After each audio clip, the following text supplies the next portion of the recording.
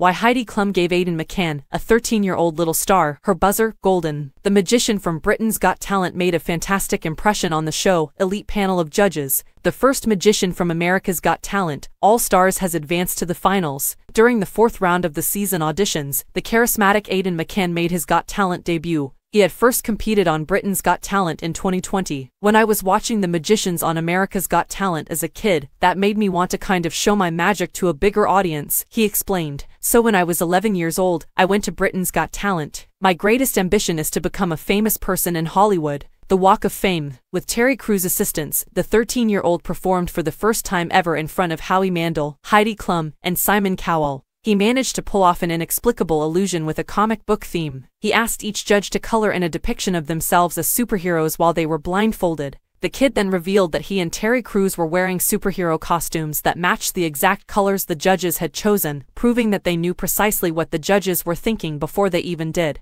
McCann's act was a breath of fresh air, especially considering that it followed Sacred Rihanna's eerie reappearance on the AGT stage.